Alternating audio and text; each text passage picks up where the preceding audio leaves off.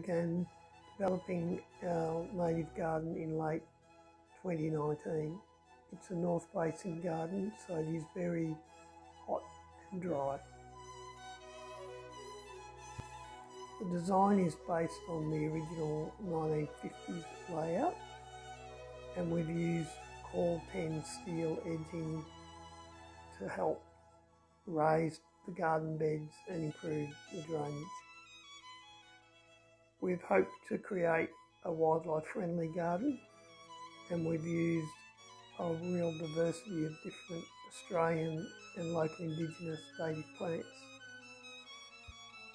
We've planted 4 trees, a drooping she oak, a green mallee and 2 frangipanis.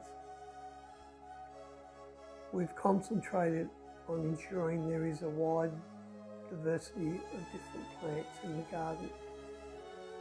Lots of grasses, ground covers, shrubs of different sizes, flowering thymes and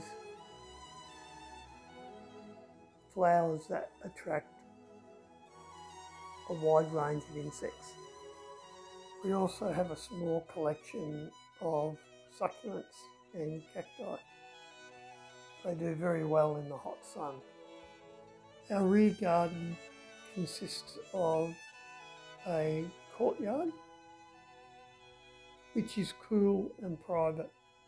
We have a small area of lawn, but largely the backyard is devoted to growing fruit and vegetables. We grow a wide variety of herbs and use many in our cooking.